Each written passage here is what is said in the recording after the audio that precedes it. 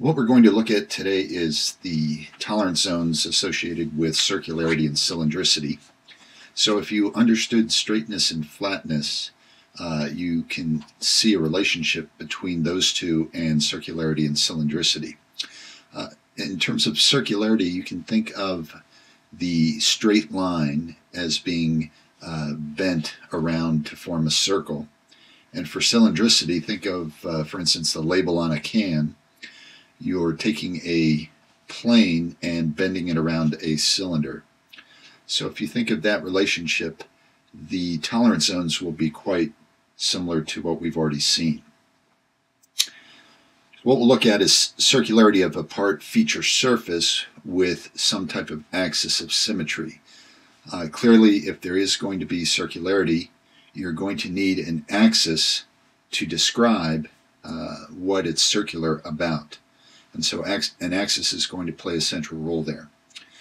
We could also have circularity of a spherical part feature. And when I say spherical, it doesn't have to be an entire sphere. It could be a portion of the sphere, a hemisphere, or some quadrant of that sphere. And then lastly, we'll look at cylindricity of cylindrical part features.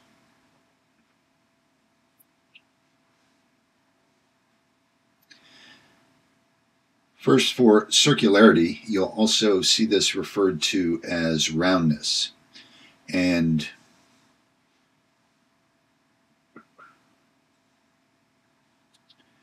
in roundness, we're dealing with a zone shape that represents a 2D annulus. Now, when I think of a 2D annulus, I'm thinking of this ring shape here. So an annulus is a ring in 2 dimensions. And clearly, we need to have some features that have a radial symmetry. By radial, again, we're referring to an axis of symmetry. So you can see here in some examples, for instance, the cone feature. If I have some section of a cone, a conical feature, then we're dealing with an axis going down the center of that cone.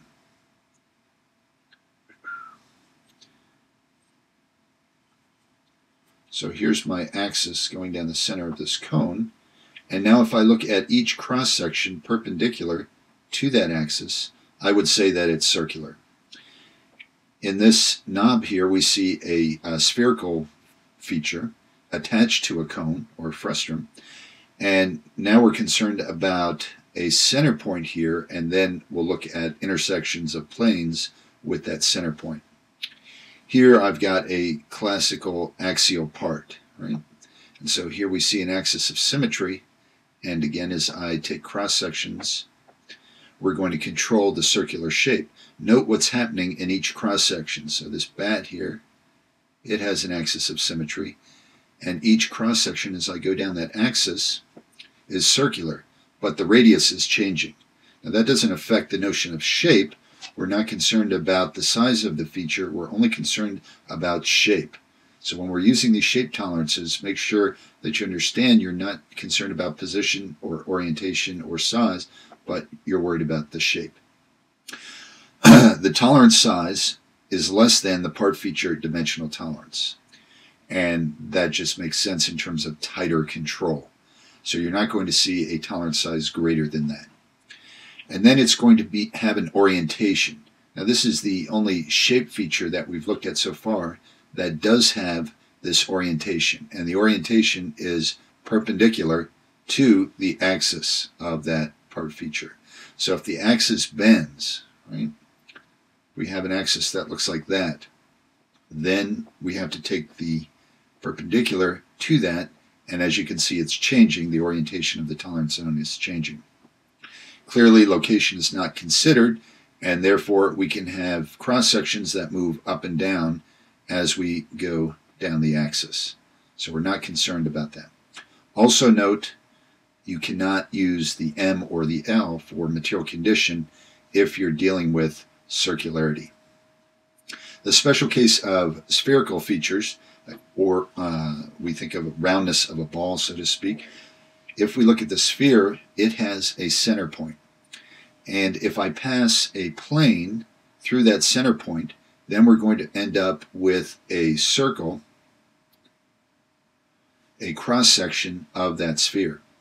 And then we're going to check the circularity of that cross-section. If we do that an infinite number of times with planes in every orientation, then you can see that we would cover this entire sphere with an infinite number of cross-sections. Now, in terms of actually inspecting that spherical feature, you're not going to take an infinite number of circles, but you're going to take a sample of that, and we'll get to that later on in the semester.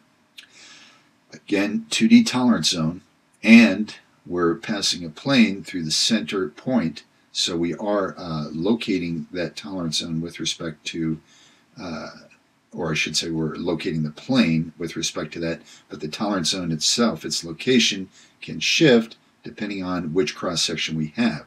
So you can imagine a spherical feature that is not perfect. This 2D annulus is going to move as we intersect with a plane.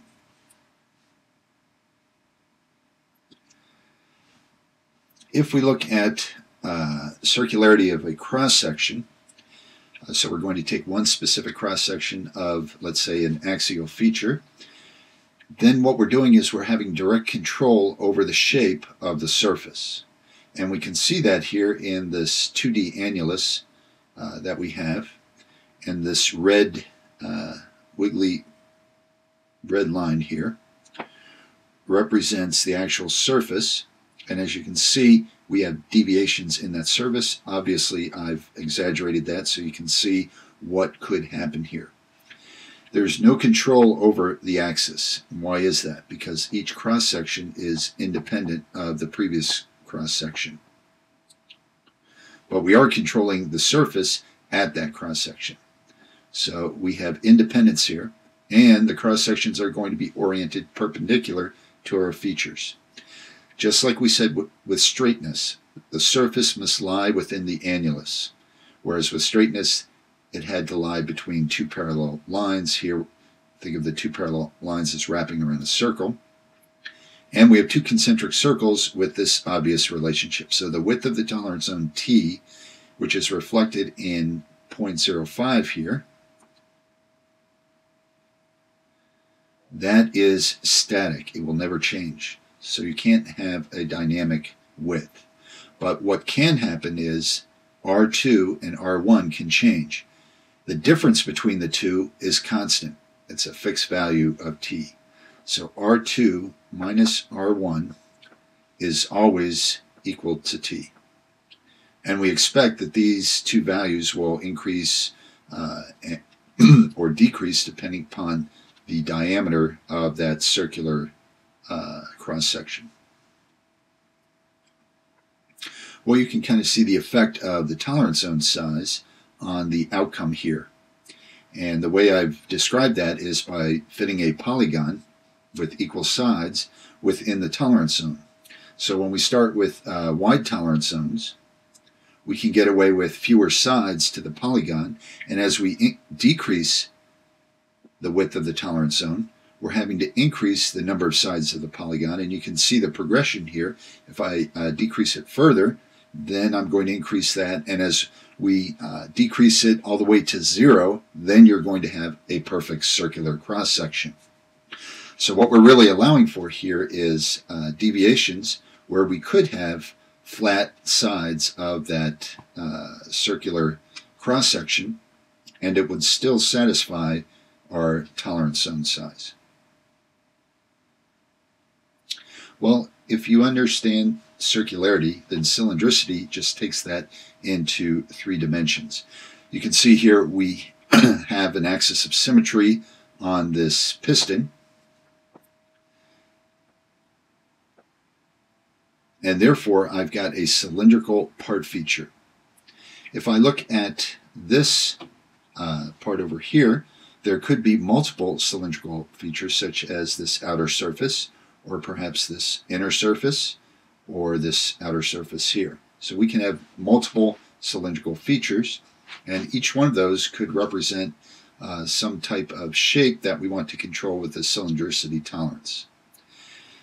The shape of the cylindricity is a 3D annulus. So think of it as taking the 2D annulus and extruding that along an axis. So we'll include all the longitudinal surface elements. By longitudinal, we mean going down the surface here.